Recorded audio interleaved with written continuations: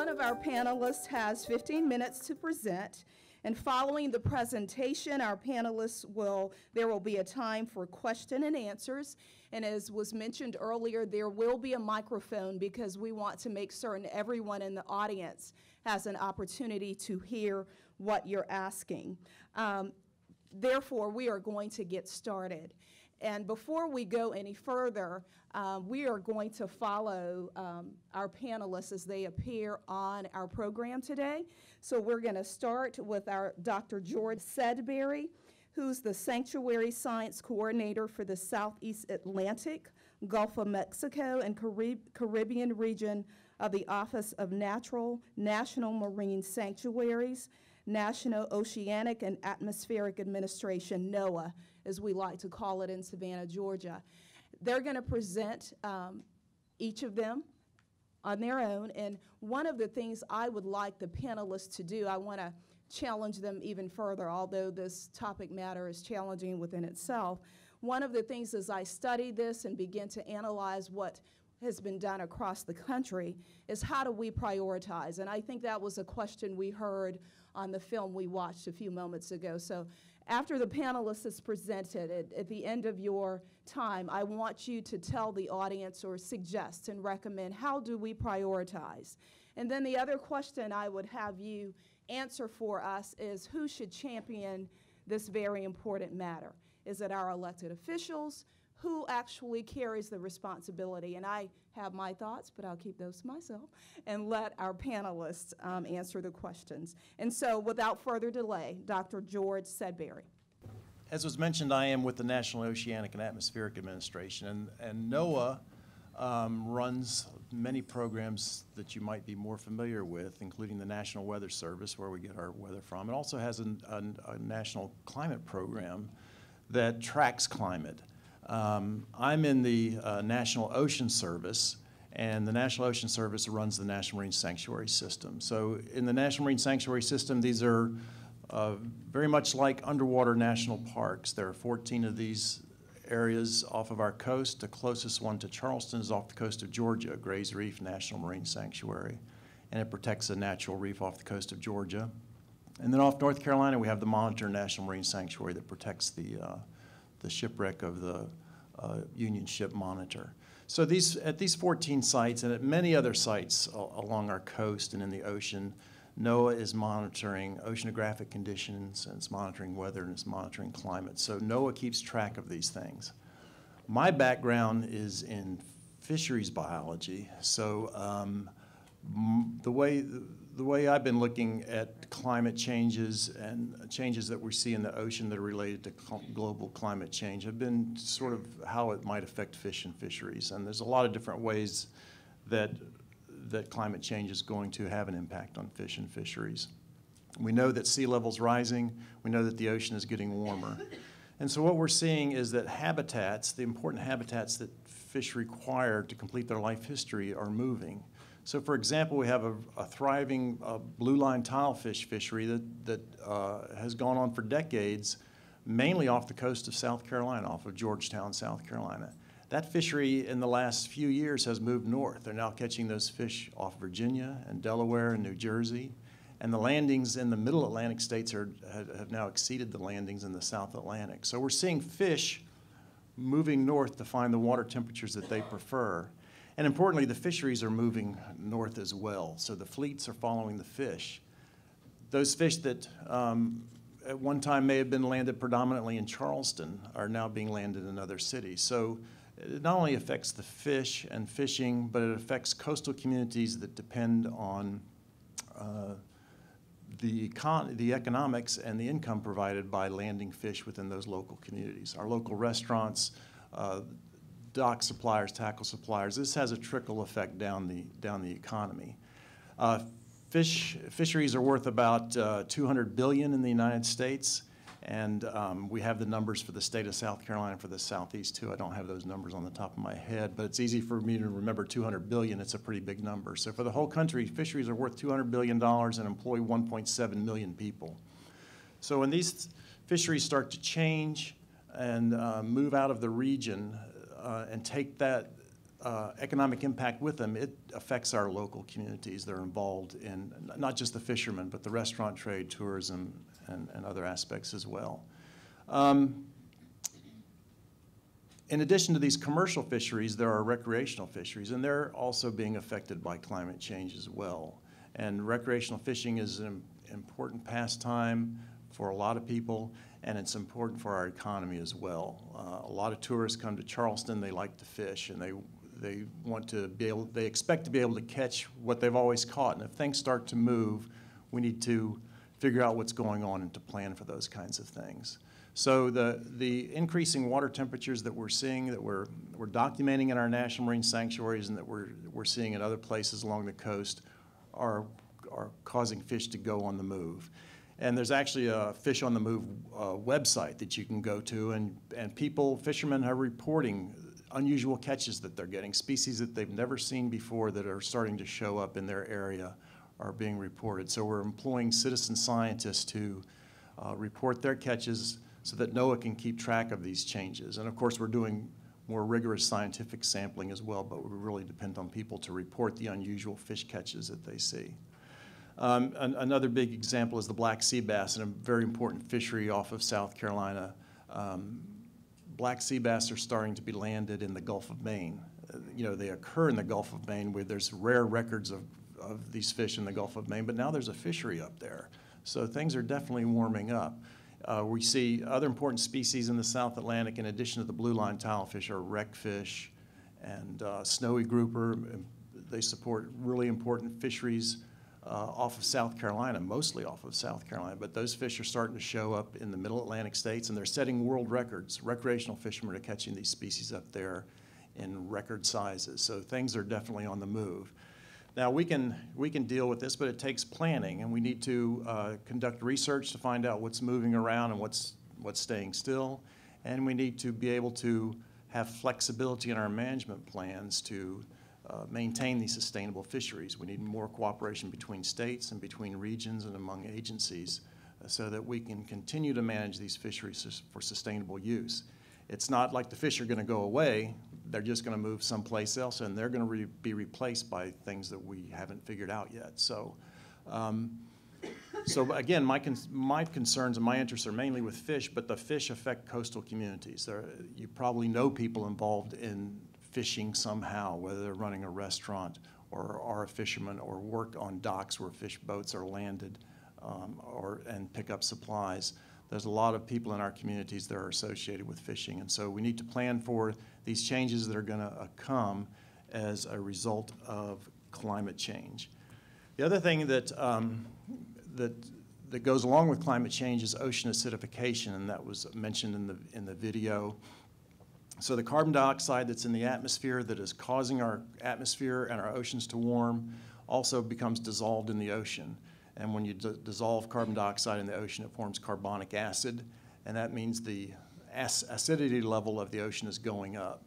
A lot of the species that we depend on in fisheries, 57% of our landings in South Carolina, for example, are things like oysters and clams and shrimp and crabs, and they have shells that depend on a very narrow range of acidity in the ocean. And we're finding in, not so much in the southeast, but in other parts of the country where ocean acidification is a bigger problem, that these shellfish are failing to grow. Areas where they grow clams and oysters and have hatcheries to grow these animals are having a hard time getting their animals to grow on clam farms and on oyster farms because the ocean, the carbon dioxide is making the ocean more acidic and harsher for these animals to grow. And so in our area, we also have the problem of habitat. A lot of the fish that we catch offshore are associated with reefs, carbonate reefs or sandstone reefs or coral reefs. And those kinds of reefs depend on a very narrow range of acidity in the ocean. And when that ocean starts to become more acidic, those reefs can actually dissolve. And we're seeing dissolving coral reefs in the Florida Keys National Marine Sanctuary, for example. So the effects of climate change are on temperature, on ocean acidification, and it affects the fish, the fishery, and the habitat that those fish live in, and the communities that depend on those fisheries as well. Thank you. Thank you, Dr. Sudbury. How do, how do we prioritize? You know, as was mentioned in the video, and I've said it too, there's a lot of things we don't know. There's a lot of complicating factors in fish, one of which is fishing itself. And so, to me, the biggest priority is we need to understand all the variables that are affecting fish populations. We know that fish react to temperature changes, and whether those changes are seasonal or on decadal timescales or on much longer timescales. So we need to be able to sort out what's happening in the fish populations that result from climate change versus normal variability versus the effects of fishing. So that requires additional research and, of course, requires additional money. But research to figure out what the effects of fishing are going to be. My highest priority would be to support additional funding for fisheries research in our state and federal fishery management agencies. Thank you. Our next presenter is Ms. Laura Cabanis, Laura Sullivan Cabanis. Laura is the Director of the Department of Public Service, the City Engineer for the City of Charleston. I know Laura well. She stays busy all the time. She's dealing with a critical issue of infrastructure, which again impacts our society. Laura, if you will talk to us about climate change and infrastructure. Sure. I think what I'd like to do is kind of tell you a little bit about the history of Charleston and drainage. You know, Charleston has always been affected by drainage and flooding and has had an intimate relationship with the ocean as a seaport town. So it's something that leadership in the city has struggled with for a very long time. The mayor, he talked about the Mayor Pinckney in 1837 and the $100 gold coin that happened. And as a result, they really didn't find any solution at the time. But they continued to fill in creeks, and when they did so, in order to carry the drainage, they built a system of large brick arches that were about 5 feet tall, 3 feet wide, and they had timber plank bottoms. And they were generally laid to be flat at the creek bed. The size wasn't designed based on the amount of stormwater or the flow that would go through them. It was basically big enough so that men could get in them and clean them out into the future. They didn't think about putting manhole covers in them, so they'd actually have to go in with a pick and an axe. And they also had a system of gates on each end, which I find was probably a great idea. It wasn't quite engineered right, but they had a gatekeeper that for many years would close the gates on low tide and then open the gates again on high tide. And the idea was that the water would rush into these tunnels and stir up the sediments and other things that had deposited in the tunnels. Then they would lower the gates again at high tide and open them again at low tide so to allow the water to rush out. Now you have to imagine these tunnels completely crossed the peninsula on Calhoun Street. So there really was never an opportunity to get enough flow through those tunnels for them to work.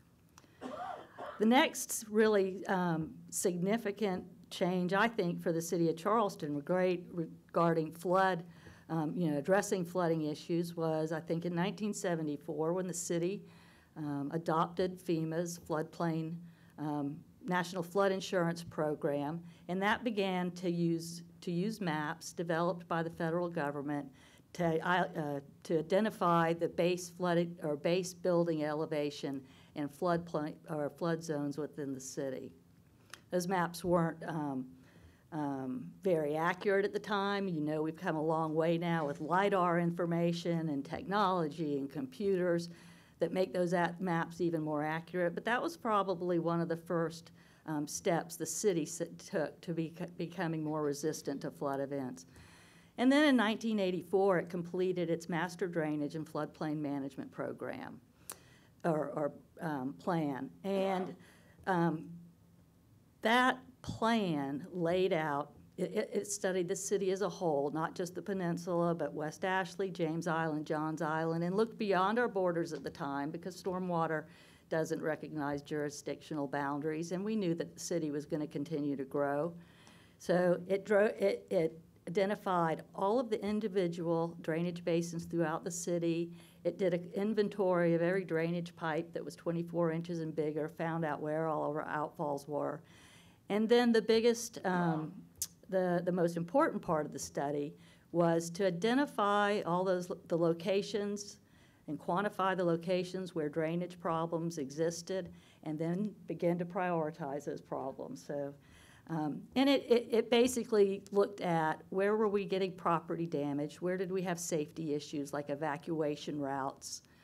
It also prioritized projects based on things like what was going to be most affordable, what could you spend the least amount of money on and have the biggest impact. And when the same time the plan was adopted, the city passed a 2 mil tax assessment on business license fees and on property taxes, and that was the first funding source for the first drainage improvement projects. It raised about $9.5 million. It got us started on one project west Ashley called in the Ardmore neighborhood, where people would wake up in their homes and find their coffee table floating in sometimes 18 to 24 inches of water in their homes. First project we started. And we also started the project that we call Calhoun East. And for people that have been here for more than 20 years, you'll know that when it rained really hard downtown and when we had high tide, the intersection of Calhoun and East Bay Street was impassable. The water was, well, chest deep on me, so probably about 3.5 feet deep. And so we built a pump station, and we built a very deep, 140 feet deep tunnel. The tunnel runs from Concord Street up to Marion Square and then up to Mary Street. And that was significant because that has now become the model for other drainage improvement projects that we've been working on. We've also completed drainage improvement projects in Burns Down. Burns Down was built around the 1940s with some very small drainage pipes and very few inlets in the streets, and they had lots of problems in Burns Down. That's been corrected. We've made drainage improvements out in the Church Creek drainage basin, which is Shadow Moss, which again was affected by flooding in October, and we're currently working on the Market Street drainage project. 3 phases are done, the tunnel's in the ground, the pump station's been upgraded, and shortly at the end of this year or the beginning of next year, we'll be working on the surface improvements that will tie all the surface drainage in Market Street into the deep tunnel. One thing I'd like to point out is that there are 3 large shafts that go down to the tunnel already, and in October, when we had that huge rainfall event, which was over 20 inches or 17 inches, we were able to keep water out of the sheds with just the 3 main shafts that had gone in there. So feeling very successful about that. One of the things that, I think a lot about is we're not going to be able to engineer ourselves out of everything. And we really need to be seizing the opportunity with all of the development that's going on right now as quickly as possible to get people to think about what will happen with their development that's happening if we have 1.5, 2.5 feet of sea level rise. So you're building a neighborhood that's going to be around for hundreds of years. Now is the time to think about that. And now is the time for the city to look at what our development regulations are and make sure that they have that sustainable component in those development regulations. You asked who should champion this? I did. I think the people have to champion it. I think the citizens have to ask their leadership and their elected officials to make this important. And I think we need to think about it across the board in everything we do. It's not just an engineering or an infrastructure problem. It's how do we develop the land? Can we create smaller footprints and build taller buildings so that you've got more affordable housing and less impact on the land? I think it's, we need to look at everything we do these days and say, how is climate change going to affect it, and make that an important part of our planning process. Laura, infrastructure is so important to a community and a city. Are there measures in place now that teach us how to build to be ready for the change that we know is coming in sea level rise? Well, in our new projects, and I didn't mention, we're by 2020, we will have invested about $235 million in drainage improvement projects, and there will still be more to do.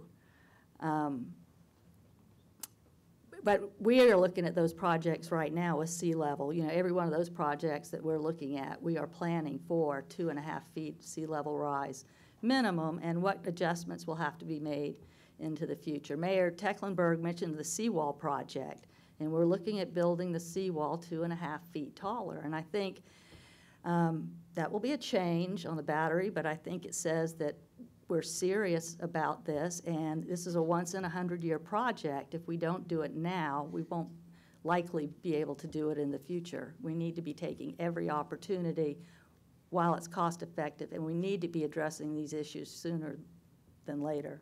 Very good. Thank you so much, Laura. Our next presenter is Mr. Andy Ferry. He is the Chief Operating Officer for Charleston Water Systems here in Charleston, South Carolina. And we know water is essential to every aspect of living. And as we heard on the presentation previously on the screen, water also generates energy or helps to generate energy, which is critical for what we do here as well as throughout our community. Tell us how the climate change will impact water. Okay, certainly. As mentioned, I'm the water guy here. And so I'll be talking about the water sector, and that will include both drinking water and wastewater. Sometimes people call it sewage or what have you. We call it wastewater, kind of the polite term. I'm going to cover this sector at a national level, give you a little bit of an overview about what's happening on an industry-wide basis, because the change in climate is in the forefront of the water industry right now. And I'm going to then kind of bring it down to the local level. I'll give you a real brief overview of Charleston Water System if you're not from the area, so you'll have a little understanding about who we serve and what we do.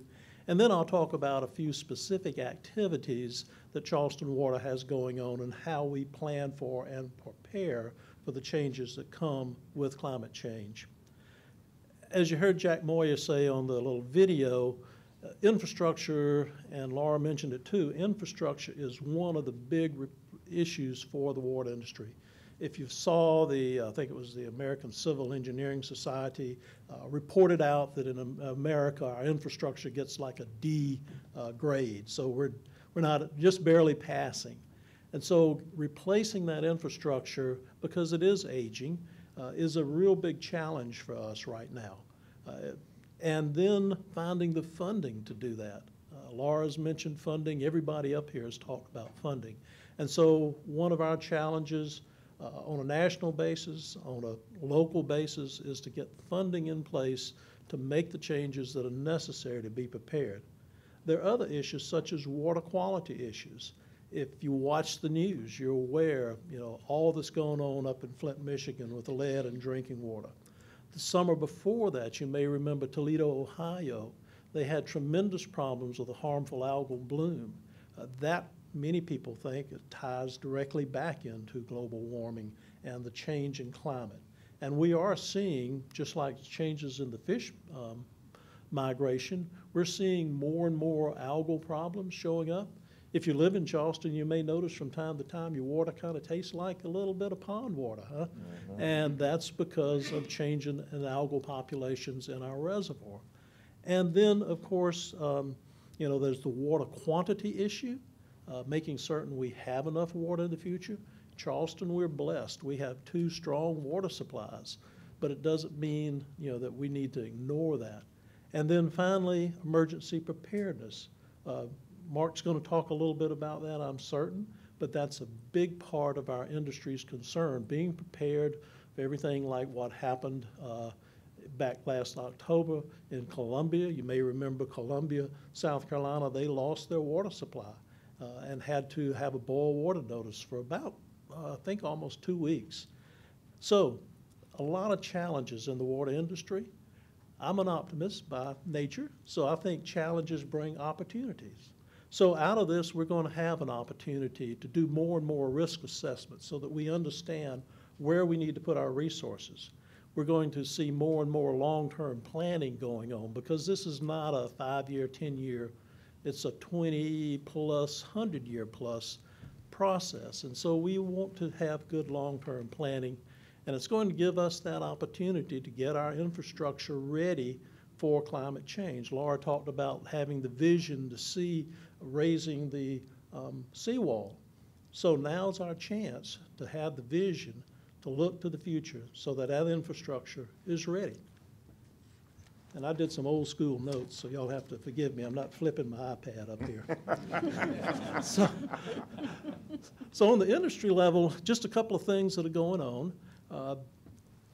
Most of you know the water industry is heavily regulated by EPA. So they write regulations that help us run and ensure public health is protected. But they also provide a lot of good information on how to do things like be prepared for climate change. They currently have a program in place that's called the Climate Ready Water Utility. And its main focus is providing risk assessment tools for us. They have information on how to do that long-term planning. They have information on how we should train our staff and train communities in areas of climate change adaptation. And they also have a tremendous amount of research going on and a lot of resources. So we as a water utility take part in that activity. So it helps us on a broad scale to be ready and to know what the federal government has planning and what they have to offer for us. There are also professional organizations, the Water Environment Federation and the American Water Works Association. Both of those organizations have policies and programs that focus on the contributions of global warming and climate change. And they look at it at a broad level. One of the things they're encouraging us as water utilities to do is look at what is our impact on the cause of climate change, not just getting ready for it, but how can we change what we do as water utilities to be more energy efficient. If you don't know it, water utilities use a large amount of electricity to pump and move water and to treat water. So how can we be more efficient in that? And they're giving us guidelines, doing research, looking for ways to be more efficient, to reduce that energy usage. How can we reuse the water we have? The wastewater, can it be repurposed once we've treated it and cleaned it? How can we recycle products that come away from our waste treatment systems? And how can we both conserve ourselves and teach our users how to conserve? And then they look at green infrastructure and looking at providing global research efforts, because both of these organizations have pretty large research groups that are looking at all sorts of different things that impact and make water utilities more efficient. So that's kind of a broad overview of what's happening on a national basis. Let me tell you a little bit about Charleston Water. We are a local, publicly owned municipality. We are a separate freestanding commissioners of public works. We have a board of commissioners, and they have oversight providing policy and guidance on how to run. Mr. David Rivers is one of our board members. Thomas Pritchett, of course, Mayor Tecklenburg, Keith Waring, who's a city councilman, and Billy Koopman. So those guys work with us as staff to provide the water service to about 115,000 different accounts, over 400,000 people in the Charleston area. We serve Berkeley County, Dorchester County, and Charleston County. We have wholesale water customers, so the Department of Defense, Sullivan's Island, Isle of Palms, Folly Beach, Mount Pleasant, all of Johns Island, who then provides water to Kiowa and Seabrook. All of those are our customers.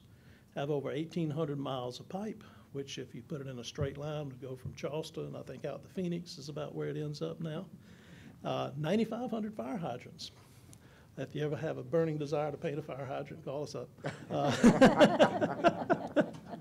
As I mentioned, we have two water sources. One is the Edisto River up at Givans Ferry State Park. If you've ever been up there, you may have noticed the structure and behind a fence, and we pull water. And it comes through a tunnel hand dug back in the 20s and 30s, 22 miles down to a water plant in Hanahan, South Carolina. And then we also have another reservoir, Bushy Park Reservoir, and the water comes through an 11-mile tunnel to our water plant. There we treat about 62 billion gallons of water a day on an average, but we can treat up to 115 million if needed. On the wastewater side, we have about 55,000 accounts, and those are primarily in the city of Charleston, which includes Daniel Island and Cainhoy Peninsula. And then we master meter water from James Island Public Service District, Folly Beach, also provide water to Ravenel, Hollywood, or wastewater service to Hollywood, Ravenel, and Megan. We've got about 800 miles of sewer lines, 185 sewer pump stations. That all comes to Plum Island, which if you've ever ridden across the James Island Connector, right now you'll notice it looks like construction crane island because there are about 5 big cranes out there right now. But it can treat 36 million gallons of water a day. We're currently averaging about 22 million a day. So that's just a quick overview of where we are with Plum Island. Now, just to tell you about some of how we approach our long-term climate change, we really look at it from an emergency preparedness standpoint. You may remember, those of you who were around back in 1989, there was this event called Hurricane Hugo. And we had a storm surge at that point in time that kind of was a wake-up call, especially for Plum Island and a lot of our infrastructure, and that we recognized that had that storm just been misplaced down to Edisto, we would have seen what happened at Allendale. And it would have been a much different tale in Charleston. Mayor Tecklenburg talked about how we come together as a group, and I think everybody who lived here then really saw that right after Hugo, how everybody pulled together. But we, as an organization, kind of took that as a wake-up call to begin to think about how can we handle long-term sea level rise, and along with that, the periodic rapid sea level rise you see when a storm surge comes in. You kind of think of it as a hurricane, and the storm surge is kind of global warming, sea level rise on steroids, if you will. Happens over a much shorter period of time and much more violent. But if you're prepared for that, then you're going to address many of the issues that come from the climate change issue. We came away with a master planning program that included some risk assessment of what was our critical infrastructure, and we've done that for all areas of our operations in terms of water, wastewater, what we call water distribution and wastewater collection. Also our information technology group, our asset management group, our what we call our SCETV group, and part of our strategic planning all includes being prepared for these type of events. They look out for 50 years, and then we have capital improvement plans that look at about a 20-year window for improving the infrastructure. So anytime we now do a capital project, it includes looking forward to what's needed to protect it against that storm event that's going to come along and perhaps keep us from doing our job. And our job is to provide that water and sewer service even through a storm event and even long-term as climate change impacts us. So we're working hard to ensure that sustainability element. If you ride by right now and look at Plum Island, what's going on out there is we're replacing one of those deep tunnels that we use to bring wastewater to the plant. And we're installing some new equipment that will make us more efficient and effective in providing the waste treatment. So Plum Island, the highest point on it naturally is 16 feet above sea level. As you know from storm surges, it can get a lot higher than that. So we have gone through and projected those critical elevations based on information from NOAA and other governmental agencies so that we can withstand the storm surge of a Category 5 storm. If you ride across the bridge, you'll see a big building out there. It's got a big, nice green roof. It sits up in the air. There's a great parking garage underneath it now. We can store all sorts of things there. But all of the equipment, even the generator, the emergency generator, are all above that storm surge. But you don't do that overnight. It takes time. So we are taking a long-term approach in everything from the types of pumps we use. We're transitioning over to what's called submersible pumps, the dry pit submersibles. They can operate in the dry, or they can operate if they're 150 feet underwater, so that we can keep those pumps going even whenever there's a storm surge that could inundate the plant temporarily. All of this will work together to help us be prepared for that long-term sea level rise that comes with climate change. At our water plant, we're also doing infrastructure changes. We have changed things with our chemical feed system that make us more efficient, again, reduce energy usage. We are replacing right now, have some projects to replace some old infrastructure. Some of them, one particular thing we're replacing has been in service since 1902. The accountants tell us it's now fully depreciated and we can replace it. So we are replacing this old technology sedimentation basin with a newer device that uses 1/6 of the footprint, is much more efficient in terms of cleaning the water, and uses much less chemicals and much less energy. So all of those things go together to improve our capacity and to lessen the impact on the environment, lessen that global change that comes about. We are making changes in terms of the rate of which we can filter water and change water. So there's a number of things going on at the water treatment plant. A couple of innovative things that we've addressed. Each of these plants generate residuals, byproducts. From the water plant, it's an alum residual, which is a material which is the dirt that comes out of water with a coagulant added to it. From the wastewater plant, we politely call it biosolids. It's the solids that come out of wastewater, or actually it's the microorganisms that treat the wastewater. But at Hanahan, we've taken the alum and we've done an extensive study working with the regulatory agency where we take that solids, which used to be put into a landfill, and we now dry it and blend it with soil, and it's being used to cover landfills as opposed to being so it's become a resource rather than a waste. Plum Island, our biosolids, which used to go into a landfill, are now going to a composting operation where it is changed into a fertilizer and is being applied to cotton fields now to help improve the growth and yield of cotton in South Carolina. So a number of things that are fairly innovative that all add in to reducing our usage of materials, recycles the materials that come through. So just to close, a couple of thoughts. Good management is one of the main things that make this work. Even when Mr. Rivers is sitting here, I'll say we have got a great board. They have a vision for the broad policies that are needed to keep this infrastructure being replaced. Looking at risk assessment, long-term planning, developing a capital improvement plan, all of those things are what we as a utility need to be doing, and you can take that and extend it into other areas too. And then you have to execute the plans. You can make a plan, but if you don't execute it, it's no good. And then continue to keep innovative ideas flowing, continue to cooperate, and continue to educate. You'd ask who champions it, and Laura said this. I think it's each one of us. I think we all have to recognize we have a part in this. Jack Moyer talked about water conservation. We sell water, but at the same time, it's a valuable resource, and we want you to conserve it. You can do that in a number of simple ways. He talked about irrigation, high efficiency, low use faucets, high efficiency toilets. All of those things go together to help conserve.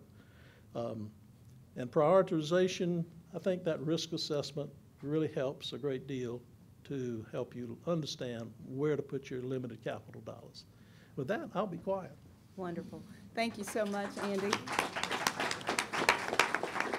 One additional question I would have for you. You all have done an awesome job of creating a master plan. I think you said that extends to 50 years and a capital improvement plan that goes out to 20 years.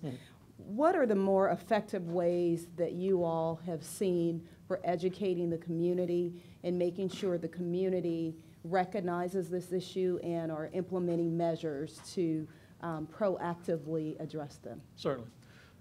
community education is important because one of the things that, you know, when you have a capital improvement plan, you have to raise money. Then in the old days, I'll say, back in the day, there were federal grants available. They are, you know, scarcer than hen's teeth, as they say nowadays. Sure. And so we do that through selling bonds. And so we have to educate the public what's the value of water. There are national programs out that help sell that, but we constantly put out flyers in our newsletters. We send out a quarterly newsletter telling people what projects are coming up, where are they. We use our website to educate the public. We also do Facebook and Twitter, trying to keep in front of the public the value of water and let them know that we're being responsible stewards of the funds that they give us, because we unfortunately can't print money. We have to get it from our customers. And so we have to be responsible to our customers and do a good job so that they have confidence that we're doing the right thing for them. Awesome. Thank you very much. Our next presenter is Mr. Mark Wilbert, and Mark is the Emergency Management Director for the City of Charleston. And I would just say, since Mark has been on board with the City of Charleston, he's challenged the departments in a number of ways. As a matter of fact, I think we all now have emergency management plans. He makes us do annual updates to those plans. So he is really challenging us at a different level to be proactive about how we prepare for emergency management. And so without further ado, Mark, if you will present. Thank you. Well, thank you, Gianna. First of all, I'd like to thank the Aquarium and MUSC for this entire initiative, this forum certainly, but this entire initiative is really important because getting the word out is the most difficult thing that we have in our emergency management world. What I'd like to do for the next couple of minutes is share with you from the emergency management perspective how climate change is impacting our profession and what we do and how it impacts the city of Charleston. What I'd like to do first and foremost is give you an example of here today, right now, how climate change impacts us, if not on a daily but on a weekly basis in emergency management. I'll context the problem a little bit, what we're doing about it, and then talk very quickly about the future. I would describe emergency management as it's the here and now of climate change. Climate change is here and now for emergency managers in a city that wants to lean forward and be proactive. I can give, the obvious example already mentioned once before is increased storm surge. It's just a fact. If you start with higher tides, you have more water, you add a lot of energy to that, you bring some type of a tropical system to it, you're going to get more water where in years past perhaps you had less. Good examples of that are Katrina or Sandy. They just caused a whole bunch of damage, and you heard on the video that we saw that they're happening more and more frequently. That's our future, that's where we are, that's what we need to prepare for. But the example I like to use the most, and one that's very relevant to Charleston, is the combined effect of climate change. It's not just sea level rise for us, but it's this extreme precipitation events that we have. Individually, either one of those, currently we can manage on almost a daily basis. We get 38 king tides in 2016. Well, that's going to cause some water down on Lockwood, is going to cause some water over by the Citadel and other neighborhoods in and around the city. You're going to get water. But you add an extreme precipitation event to that, which they're increasing, and I don't have the statistics, but the statistics are really scary how quickly they're increasing. You add those to a king tide event, and what was individually something that was manageable now becomes an emergency event. Okay, so now you have people at risk if they happen and they coincide at the same time. So what has that done for us as a city? We now do a whole city response when we look out into the future and see a king tide, a high tide, and an extreme weather event coming. And again, that happens about 30 times a year for us. And it starts very early. The public works folks are out early. They're cleaning the drains. Most people wouldn't think that, wow, we got to get out and clean our drains because they get dirty, they get filled up. And if the water can't get out, you have a high tide to begin with, you can't get the water out, you're putting more water in, and you got a city that's low. That really does impact the neighborhoods, and it's important. Public information, I hope you've noticed that we try to get out when we see that coming, to caution people about coming downtown if they don't need to have people think about where they're parking their cars. If you remember just a year ago, we had the cars floating down Calhoun Street and other streets in our city. That's dangerous to have that happen. They're in the way of emergency vehicles. So we need to be proactively looking at that. We're now opening up parking garages on a regular basis if we see that the level is going to get there, so we can get those cars out of the street. That helps to protect the cars, helps to reduce costs, but it also helps us if we need to get in afterwards, like I said, in those emergency vehicles. We work with the employers in the schools. Again, if we see an event coming, we have some employers, the bigger employers, that we'll get right on a phone conversation with. MUSC certainly is one of them. And we'll be talking about reporting times, going home time for employees. How are we going to get employees in if we can't get into the city? Some of our critical staff that we all recognize now, we're all on the same sheet of music about how we get that critical staff in. And we have plans in place now to move them in should we need to do that. Same with the schools. One thing I learned coming back to Charleston was that everything starts and stops with schools if public schools are in session. If moms or dads can't drop off their kids at school, they're not going to school, things are not happening in Charleston. So the schools have got to be at the table. We have an active road closure that we're working with. We work with our local media, and I just got to say that our local media market is an absolute partner of ours. They're a wonderful group. I have actually done this test. If we send a piece of information to them on a road closure or something that's dangerous happened, it takes about 20 seconds to make it to the bottom of the screen. That's actually how quickly it can make it for us. So they're a great market. They're wonderful folks that we work with. But we have, in our GIS department, we actually have a active road closure app. So as soon as we close a road, that appears on that app that somebody could grab it if they needed to. So what we try to do is we try to get ahead of some of the things that we had in the past, but at the same time we want to make sure we're prepared to do any type of rescues that we need to do from a public safety side. To context this a little bit to the city of Charleston, Charleston is surrounded by water. We all know that, so sea level rise is an obvious one, more and more extreme precipitation. But then you add to that mix the development and how quickly this city is developing, and that's an increase in population. We have to recognize that years gone by, and probably back in 1989, Charleston was not as much of an urban environment that it is today. There are very few urban cities, really urban places in South Carolina. Our state has a very rural focus. We are an urban city, so we stand apart from the rest of our state, and we have to begin to shift our focus and recognize us for what we are. We are an urban area. So if you put more people with higher risk and things are happening more often, that's the result of what we have. We have more people, higher risk, and things are happening more often, and that's something that we, again, have to do. So how do we deal with it? One, preparedness. Our population has to be prepared, and that's where good people like Mr. Lawrence next to me certainly help out. We got to recognize that our city is very, very, very diverse, and when I use the word diverse, I use that in the absolute broadest context. Geography, it's different if you live downtown, south of Broad, or if you live on the east side, or if you live in West Ashley, or if you live in Daniel Island. Everybody has something different. If your family is here or not, that's a big change for Charleston. Charleston was a place where everybody that came had their family right here. Our population today, I would argue, as more and more people move into their immediate family don't live here in Charleston like they did years ago. So if you need to get out, if you need that help, it's not right there for you. Economic differences, obviously, our colleges. I mean, back in 1989, again, I would argue that you look at a lot of these houses in some of our neighborhoods, there's maybe 2 people in those houses with 2 cars. Today, with all of the colleges and college students, you've got 5, 6, 7 people living in there with 5, 6, 7 cars, that you get a storm surge, and that pushes those cars out in the way. You now really have a problem. Plus, you got to keep track of those students and those people as things come along. And not to mention our 5+ million visitors a year that are here, that are coming into town.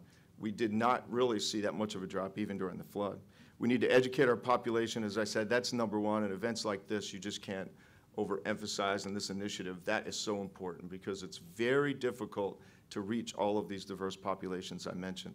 But we really need to focus on our vulnerable populations, our elderly, our disabled, our economically challenged. We know they're our most at-risk population. We just know that. They can't get out. A lot of them don't have cars. Most of them don't have cars. It's not to say a lot. Most of them don't have cars. It takes neighborhoods. It takes churches. It takes communities to look after them and make sure that somebody's looking after them. And that's very difficult to do as your city is changing as rapidly as our city is changing. Collaboration, events like this here today, but really from the emergency management perspective, years ago, emergency management was something that the fire department did as a collateral duty. Today, it's a profession led by FEMA. FEMA leads a lot of these. But really, we've got great partners here. And myself, just in the little one-person shop that I have, I'm involved in a lot of collaboration. Many of them are even here today. Our National Academies of Science is here, Sea Grant is here, the National Weather Service, colleges, critical infrastructure, our communities, our employers. They're all people that we work with now on a regular basis. That didn't happen just 3 years ago. It's the changing face of emergency management in order to be effective. I'd like to mention just very quickly, we took a look at this problem about 3 years ago, and there was a group of us here in the city, again, many of us here, and we came out of this. It was myself and folks in the water company and Laura and Rick from Sea Grant, and we very quickly formed up a group called the Charleston Resilience Network, mentioned earlier today. But that's just a group of people, public, private sector, that decided to get together and say, look, we've got to start looking at this, and our goal is really to bring the best science, the best resources that we can for the rest of the population and make sure that we get out the best information to everyone that's there. The next thing we need to really do is acknowledge our limits. Our roads and bridges are what they are. Okay, they're not changing. Our population is increasing. Okay, our diversity of our population is increasing. So we need to make early decisions, and we need to err on the side of caution because that's where we need to be. We need to invest in response, even though we're only going to use it sparingly. We need to make sure that we're putting the proper investments. And finally, what I'd like to say is that even though emergency management is the here and now, it must be included in future planning. It has to be included. That dialogue has to occur in the future planning for the city, the county, for the state. It's not there now. It needs to be. It's because this is an evolving science. And now that we're at the table, it's something, not just myself and the city, but now that emergency management is at the table, it needs to be there. We need to consider the consequences of the actions that we take today. You've heard that from a number of people. We need to be there. Prioritize it.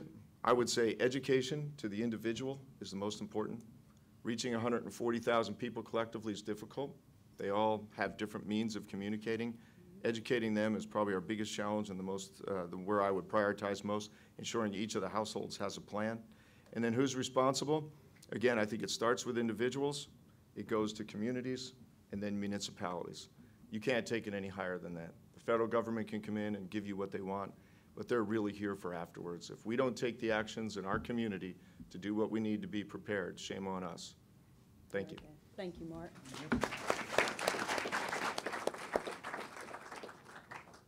Our next presenter and panelist is Mr. Arthur Lawrence, and Mr. Lawrence is the former president of the West Side Neighborhood Association in Charleston, South Carolina. Mr. Lawrence, do you believe that we as a community know enough about the impact of climate change to make it a priority?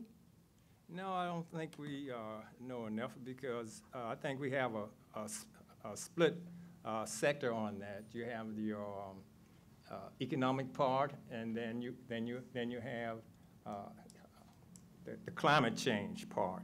And some people, you don't believe in climate change, and that's why we try to elect those officials that have climate change in their platform. But what I would like to see is that before we do anything in the peninsula or any place else, we need to have a risk assessment definitely in place before they build, and see how that risk assessment, how this development would affect the rest of the community, and also have a detailed plan, and also plan for Murphy. Because, you know, I have a diverse background, and I used to work for the nuclear part of the country, and with nuclear turbines and coal burn turbines. And also, I used to live in the city during the wintertime and then on a farm in the summertime. And what I usually fight for the people that are most effective. If sometimes when you're on top of the mountain, you don't hardly come down to the valley. And the people in the valley sometimes get left out. And how things affect the neighborhood.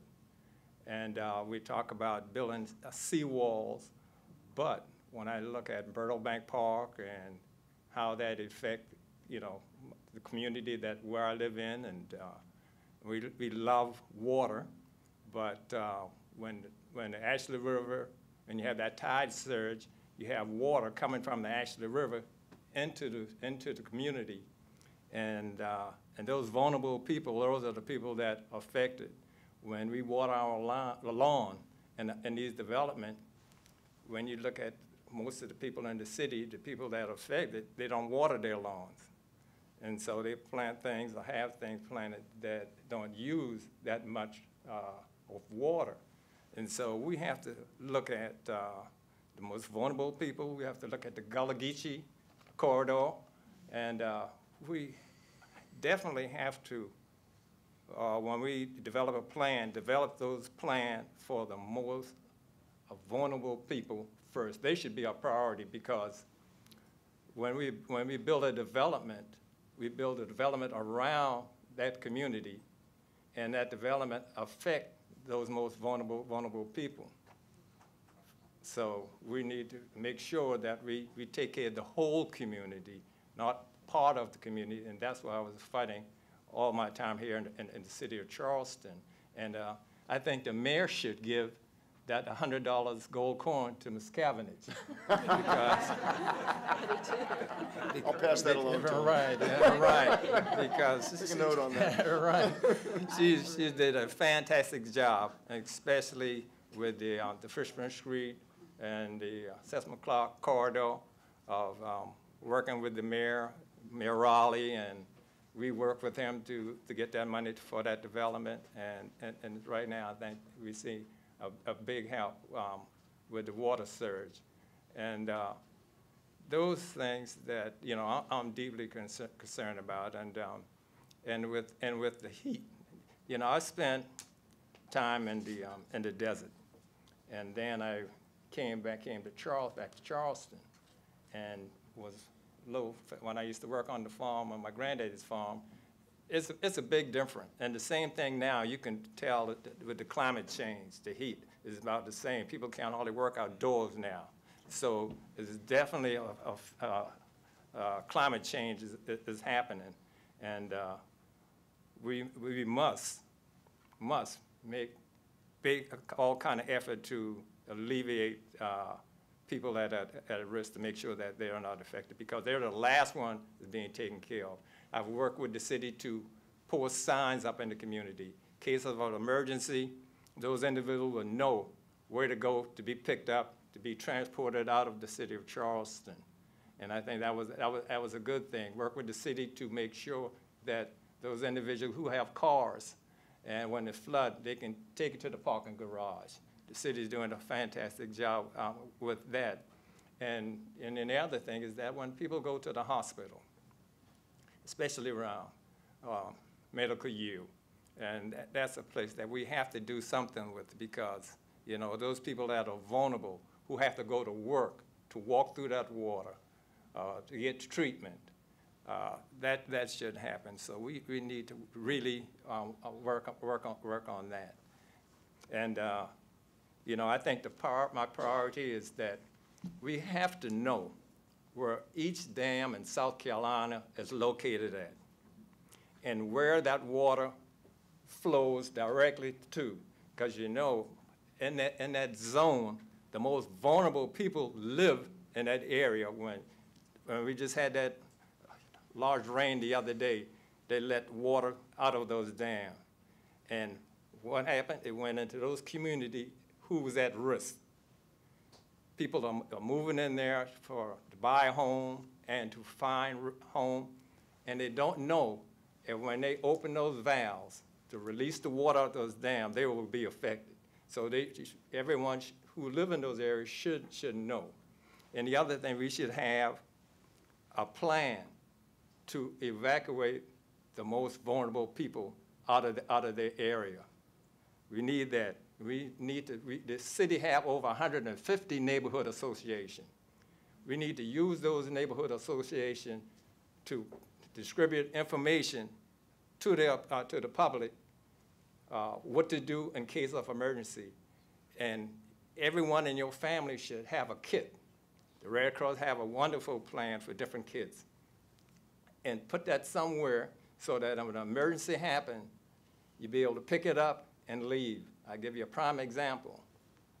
I believe the military taught me to have everything in place, look out for Murphy, and when we had Hurricane Hugo, my wife and the family, we went to Asheville, North Carolina. We took everything up and went into the mountain.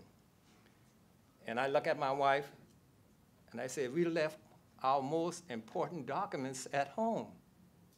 But our youngest son said, no, Mom and Daddy, I have it right here. He knew where everything was at. So that means you have to let everyone in your household know where your important documents and things are. Awesome. Thank you so much, Mr. Lawrence. And our next presenter and panelist is Ms. Susan L. Hitchcock. Ms. Hitchcock is the Historical Landscape Architect for the Cultural Landscapes Program at the National Park Service, the Southeast Regional Office. Not sure why that's coming down at this moment. Okay, presenters, please lean forwards. Your heads are not caught. Okay, she has slides. She has slides, audience. That's why it's coming down. Susan and I had a wonderful conversation on the phone as we prepared for this, and one of the things she said that I did not forget is, can we get back home? How is climate change affecting, sea level rise affecting how we live in our homes, how is it impacting our lifestyles? So Susan, without further ado. Thank you. I'd like to express my appreciation to Dr. Rivers, all the sponsors, all of our panelists, and our guest here today. This is a really vital, I think, coming together to discuss a very critical issue. I'm from Columbia, but I lived in Charleston for 15 years, from 1978 to 1992. I left in 1992 to pursue graduate studies at the University of Georgia in historic landscape preservation, but don't worry, I don't pull for them, because I'm from Columbia, right? So I really care about this community. And in fact, I am hoping to retire here in 3 years. So I want to make sure we get it right. I mean, we have a king tide.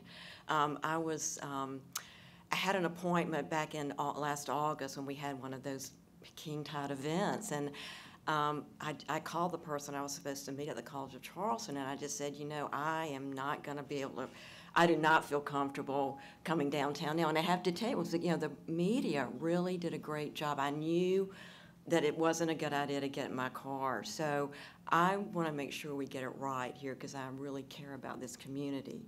But a little bit more about what I do. As a historical landscape architect, I provide technical assistance to parks in the southeast region of the National Park Service. And so our region covers a very large amount of territory. We cover North Carolina, and then we go all the way down Florida, but also including the Virgin Islands and Puerto Rico.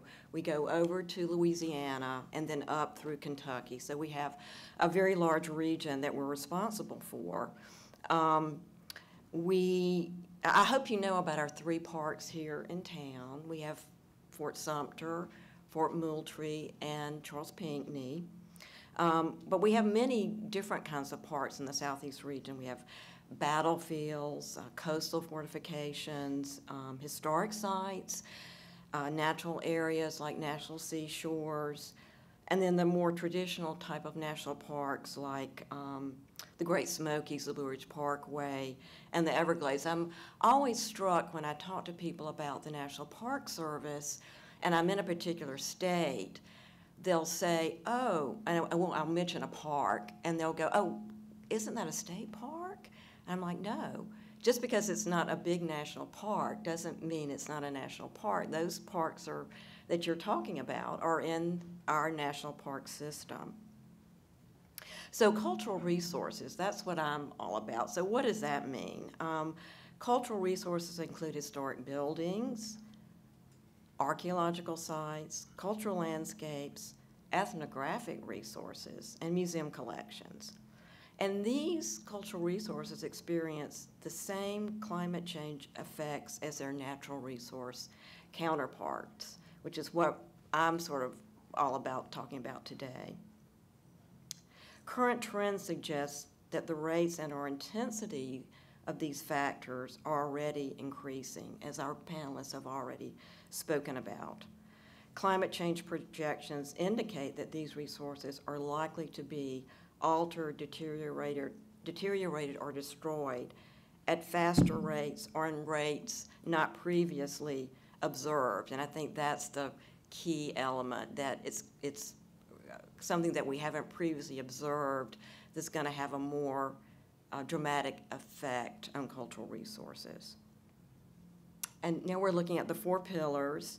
The climate change response strategy for the National Park Service has 4 pillars: science, mitigation, adaptation, and I think very important, communication. Director John Jarvis has addressed these essential questions with respects to the National Park Service, cultural resources, and climate change. What is climate change adaptation for cultural resources? How should we make decisions related to cultural resources in light of climate change? And more importantly, how do we communicate regarding climate change science and impacts? Unlike natural systems, cultural resources are dependent upon people to help them withstand climate change. So our adaptation strategy for cultural resources considers climate change impacts to specific locations, materials, and significance of these resources, and the sustainability and feasibility of potential responses. And the last slide, I want to end with talking about non-economic loss, which I think is really important in this conversation, particularly in this community. We're looking at an image of a gala gathering out at Charles Pinckney. So there's much to learn and share from what we call traditional ecological knowledge, the weather and disaster-related memories and practices of traditional communities. Every place has a climate story, and many have more than one. Some are told in various ways by the people who have lived and worked on the land for generations. So in other words, we have to consider lifeways as well as bricks and mortar cultural resources. And I'm just going to end with a quote from Director John Jarvis. We must be committed to talking about climate change service-wide in our internal and external communications, including acknowledging the uncertainty we face as we make management decisions that will have long-term consequences for cultural resources. And you wanted me to, a recommendation, collaboration, collaboration, collaboration. I mean, that is so important. In the National Park Service, we are guilty of what we call operating in silos, and we've got to break those silos down. I have been most excited recently by interdivision collaboration.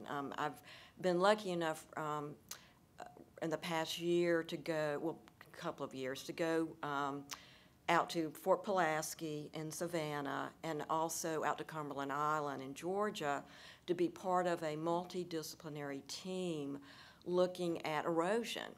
Which, now when we talk about climate change, I think it's already been mentioned, but we are not just talking about sea level rise. We are talking about all kinds of different events, and erosion is a biggie, really a biggie. And so we are now beginning to look at this in an interdisciplinary way, which we have to do. We have to start not just operating in silos. And you talked about prioritizing. Now, in cultural resource management, we prioritize, or we have done in the past, by significance. In other words, let's just look at the Charleston area. We have Fort Sumter. Okay, we consider that a nationally significant resource, not only because of the start of the Civil War, but let's think about the legacy of enslavement, that whole story. So that we consider a very important resource. But what would you do compared, let's say, that structure, that building sitting out in the middle of the harbor, versus the lifeways on the barrier islands? How would you prioritize that? Would you say one is more important than the other? So there's a lot of uncertainty. And the thing I would close with is acknowledging that there is going to be loss. When we look at cultural resources, we have to acknowledge that there is going to be loss. And the tricky job is figuring out how to mitigate that loss.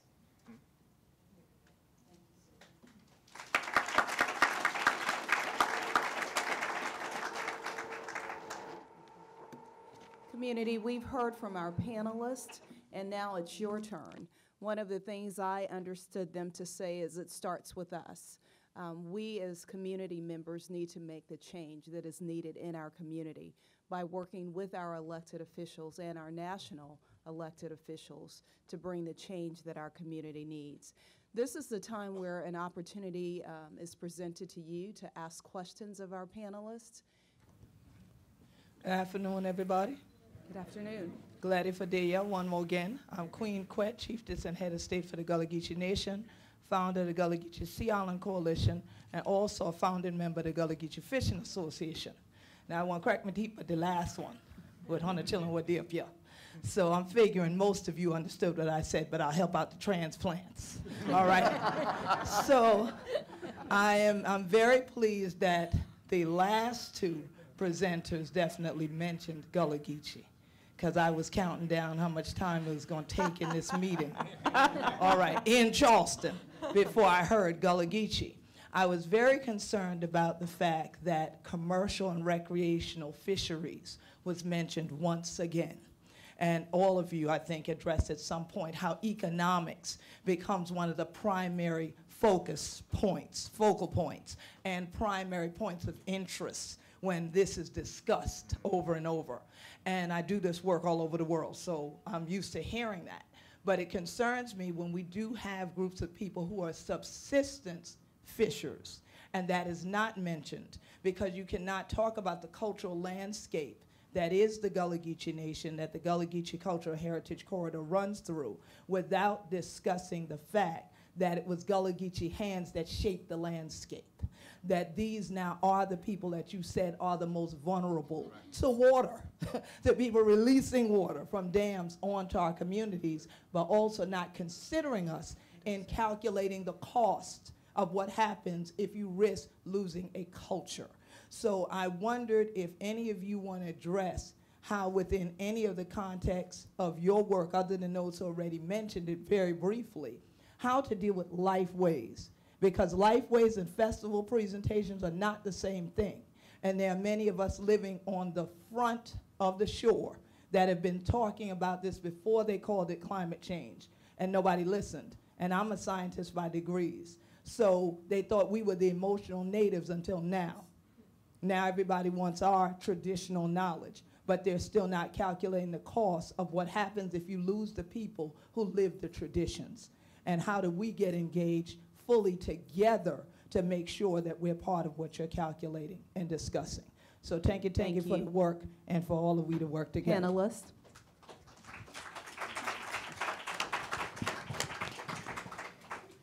Well, the mosquito fleet. Most people don't understand or know about the mosquito fleet. A couple of blocks down the street. And if you know about the mosquito fleet, that's how the black fishermen used to earn their livelihood. They had one boat with an engine and the other boat tied behind that one and pull them out to the sea.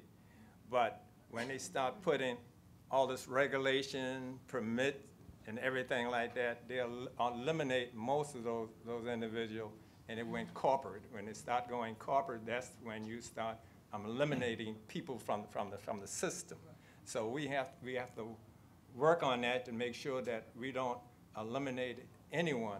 It's just like your small farmers. Your small farmers, when these corporate farms take over and use the bulk of the water, and they have to cut back, who you think they're going to cut back on? These small farmers who don't have the resources. So we have to make sure that we have a complete package and think out the box how to solve the problem. Thank you, Mr. Lawrence. Other panelists? Yeah, you know, I work mainly in federal fisheries management, which is, you know, beyond 3 miles. So we don't really touch on subsistence fishing very much, but the states do, I believe. The problem with, the reason subsistence fishing seems to be left out of the discussion is that by its nature, we don't know what those catches are. We don't know how many people are involved, and we don't know what they're catching and how many. And so that's what fishery scientists do, is gather that kinds of information to help manage the fishery. We would love to get more information on subsistence fishing. And over the past few years, you may be familiar with this, NOAA has been collecting oral histories of subsistence fishermen and trying to piece together the history of the fishery, including the mosquito fleet, which did fish offshore. You know, they fished out on the Blackfish banks.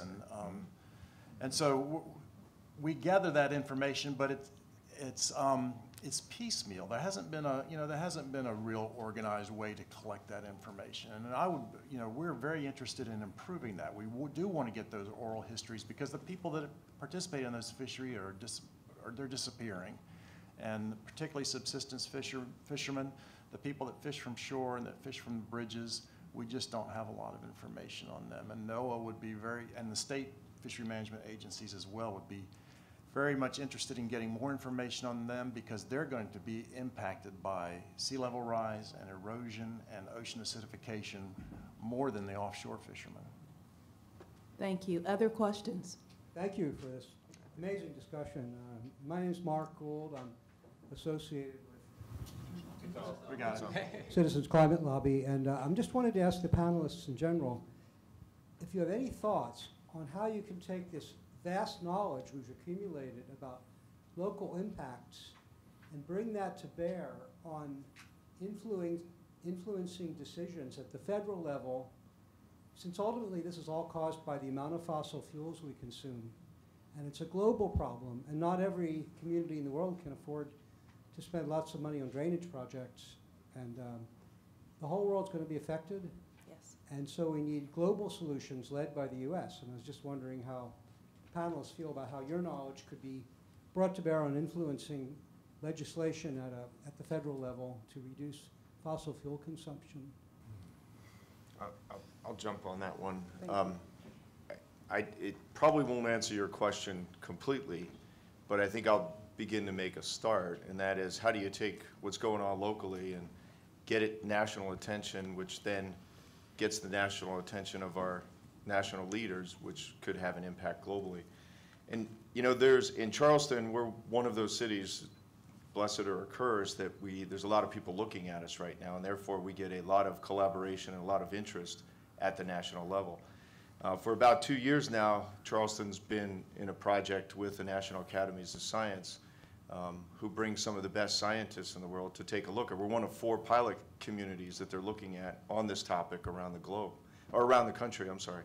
And those folks there, once that information is gathered here, and there's many information gathering sessions going on here, that gets brought back to them and back to Washington, D.C., and then put into reports that are then help to influence legislation going forward.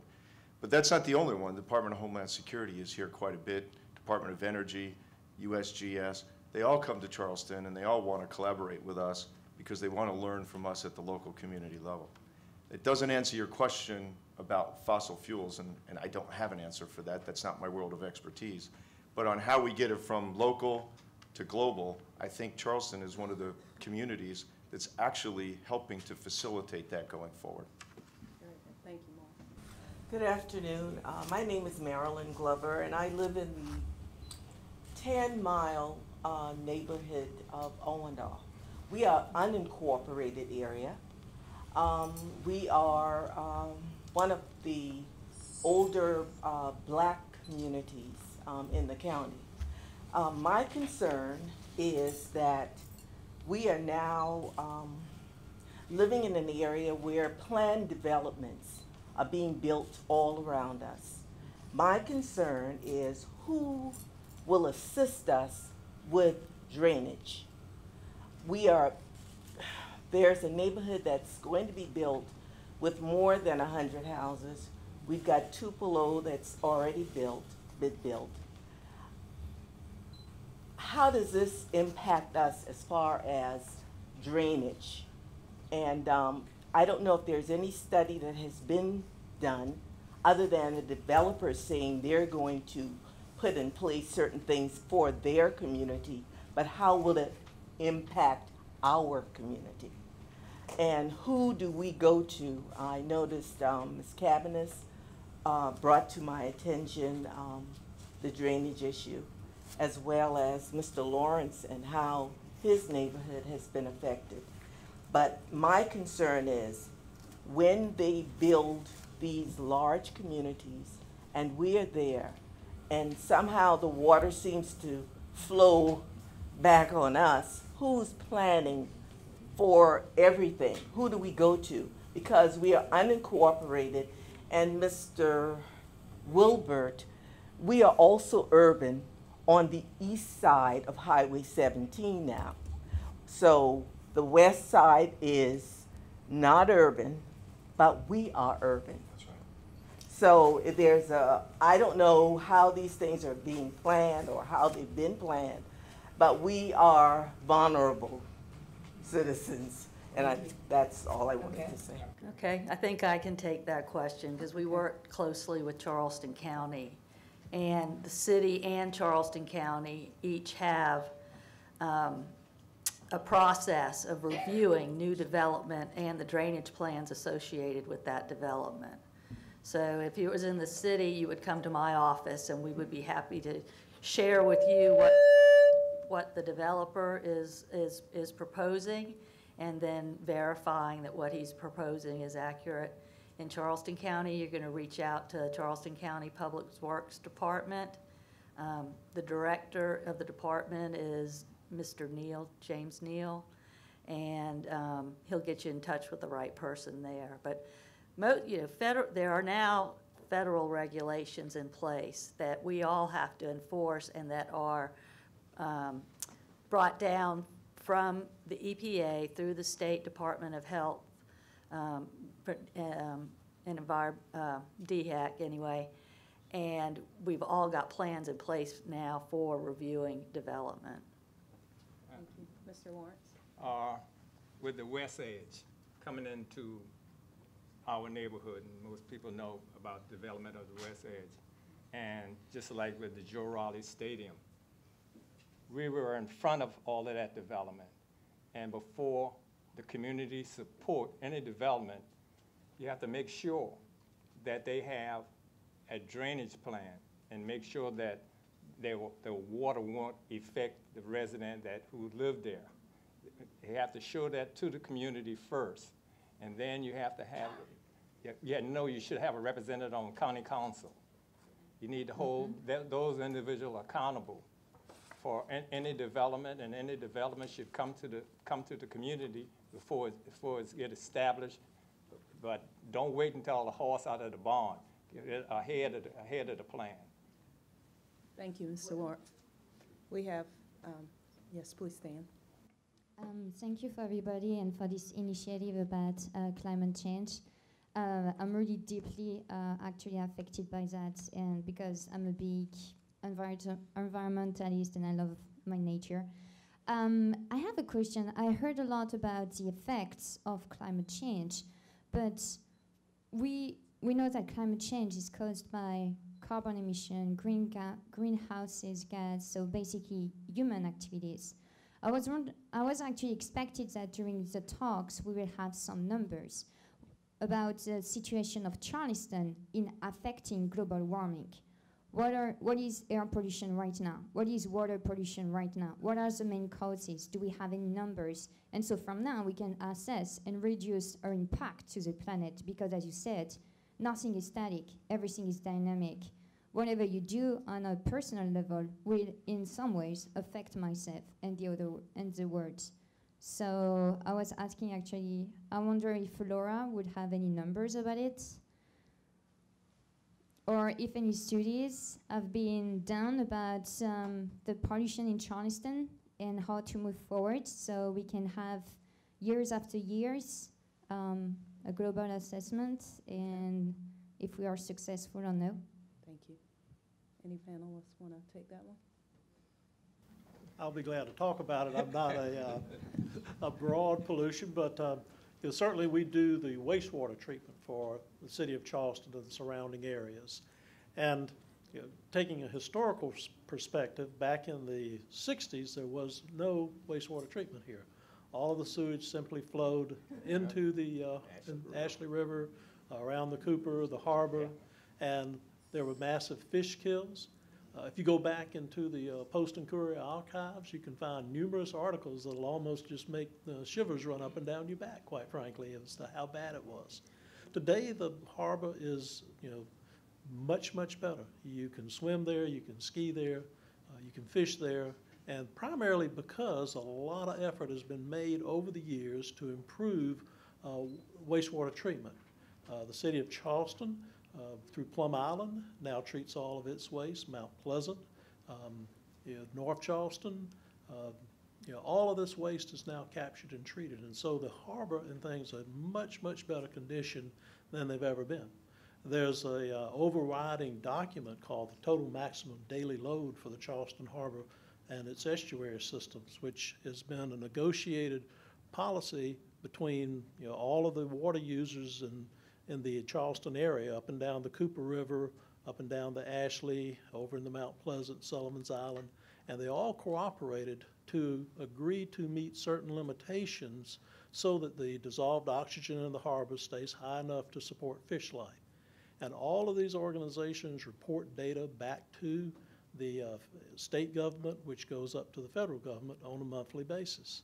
So it's carefully monitored and controlled. So from a water pollution control standpoint, we're in much better shape than we've ever been before.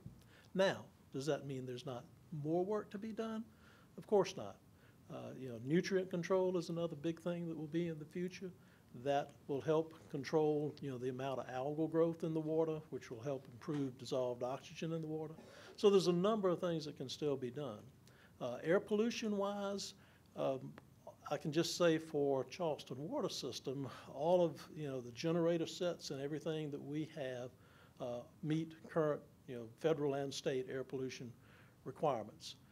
We are looking at changing things to reduce our energy usage. I mentioned that about how much electricity is involved in producing clean water and drinking water. So we're taking steps to reduce our energy usage on the long-term basis, which helps with that global warming, the production of greenhouse gases. So I think certainly all of us are aware of that. Each one of us comes back to we have to make changes in our own lives, everything from driving smaller cars to maybe getting out that bicycle every now and then. But it's a good question, and it's something that we all have to continue to work on. So that was kind of a rambling. That's okay. Thank you, Andy. And I think the Department of Health and Environmental Control can also provide you additional data relative to those specific questions that you asked. We had one additional question here. My name is George Carahalis. I live in the Shadow Moss community and have a great appreciation of what it means to manage floodwater. But beside that, I'm also a person who is by training a strategic thinker, a strategic manager. And what I heard from the panel today, and maybe someone can straighten me out on this, is that there is not an integrated regional plan that addresses all of the things that have been brought up by individual members of the panel, but also that it hasn't been really defined in terms of the question, the WIFM question, what's in it for me? Because the communication piece that Ms. Hitchcock mentioned is an important part of getting across what each of the individuals in a community need to be doing. Unless you can clarify what's in it for them and have that tie in turn to a plan that leads you toward that integrated outcome that you want, you're not going to get there. I liked in particular the way that you segmented the information in your plan for the National Park Service. My son works for the National Park Service. He's out in Louisiana. Same problem, he's knee-deep in water all the time. I think that a part of the problem is that we have not done enough to formalize our thinking across all the different disciplines in such a way that it achieves what I'm describing as a regional strategic plan for climate and environmental control. There may be such a beast. I have not heard of it or seen it. I would sure appreciate knowing more about it if such exists. And I also want to mention that my consultant's nose started twitching when I heard certain things being said about silos, because silos are what will kill our ability to be able to achieve the long-term result that this group in this room and up front are talking about. Absolutely. And until we use good communication techniques that are built off of sound science and an integrated approach to solutions, you won't get what you want. So I guess my Thank question you. is Yes. strategy. Okay. Is there a strategy that will take us there that really comprehensively addresses and integrates and communicates that across populations? I'll go Okay. ahead and start.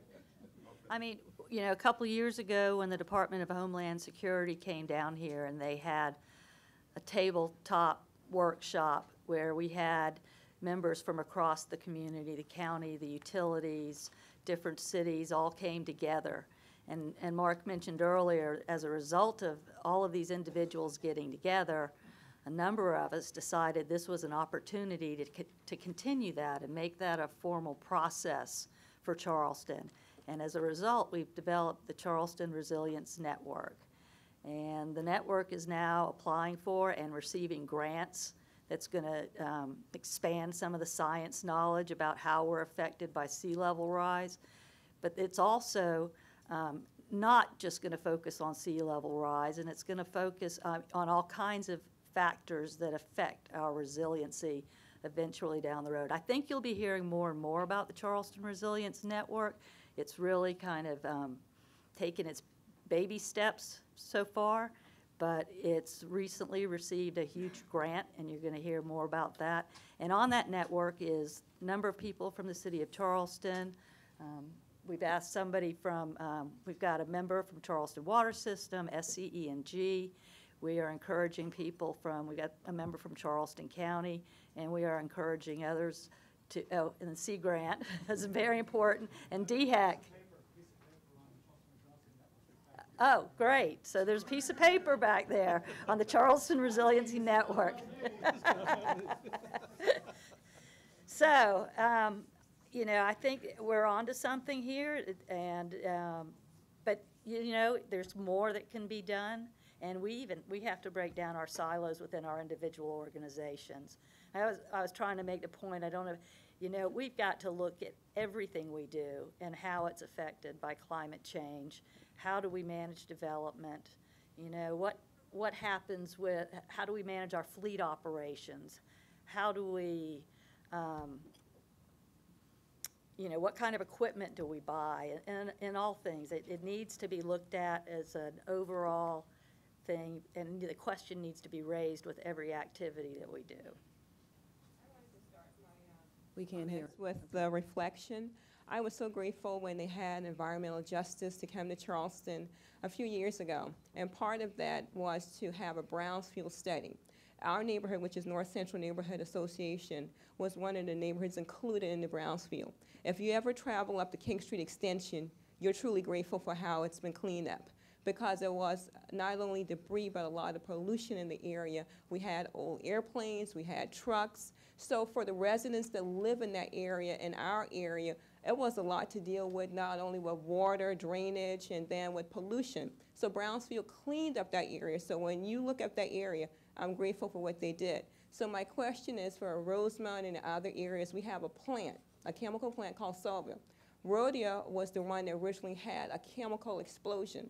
So the residents in the area had to go into closing the doors and everything, but some of the people were affected and developed cancer and other things. So my question is, what can we do to either get Brownsfield back down here or to do something to clean the air for the older residents who live near the plant to help it to be more viable for them in their older age?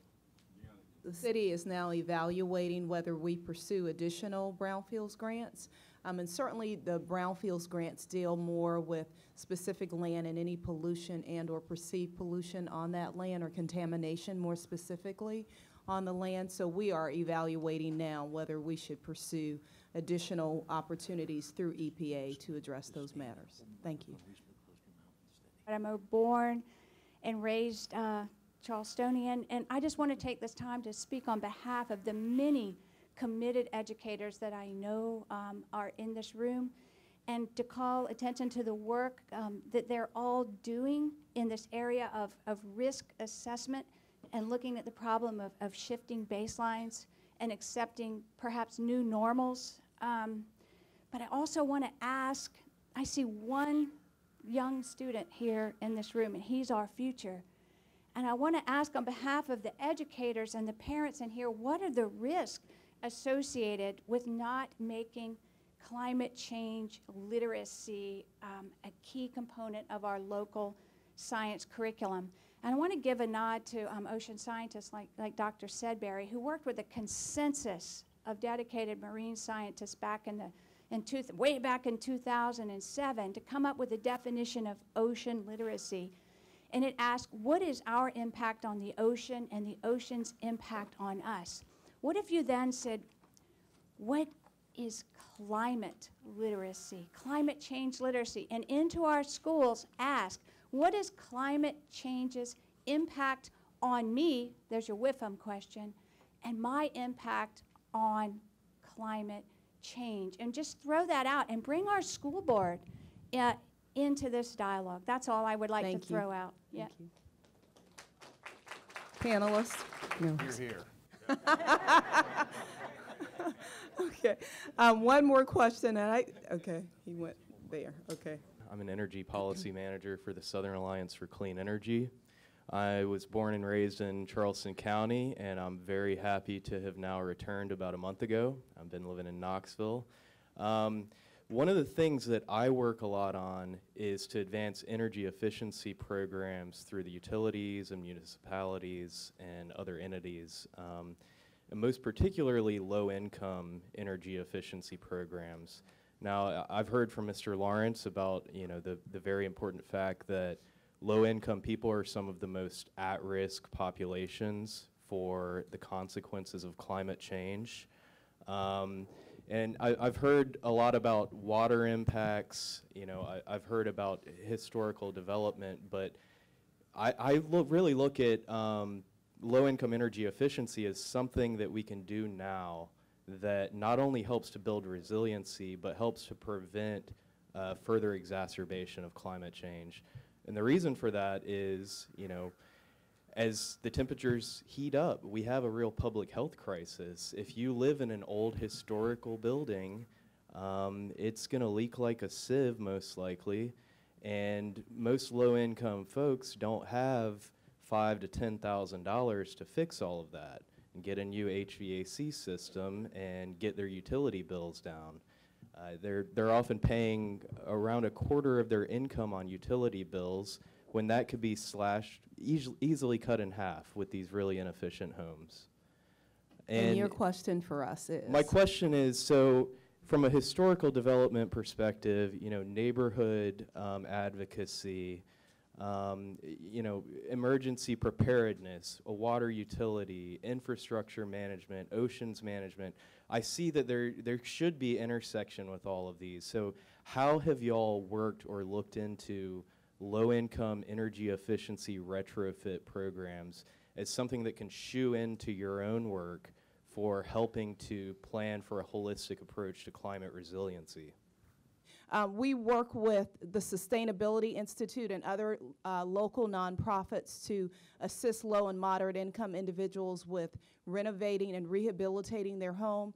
The city has also administered the Department of Housing and Urban Development grants since 1975 that provide those same level of services to individuals to help improve their home. So that's one aspect and one component that we provide that speaks to the question that you posed. Thank you so much, sir.